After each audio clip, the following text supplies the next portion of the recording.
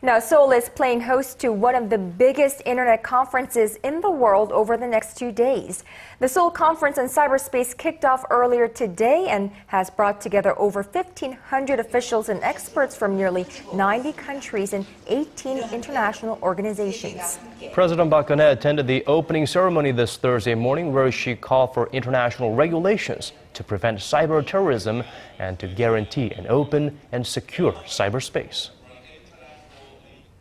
인터넷 환경이 발달할수록 개인정보 유출과 스팸, 악성 코드 유포를 비롯한 사이버 보안에 대한 위협도 갈수록 커지고 있습니다.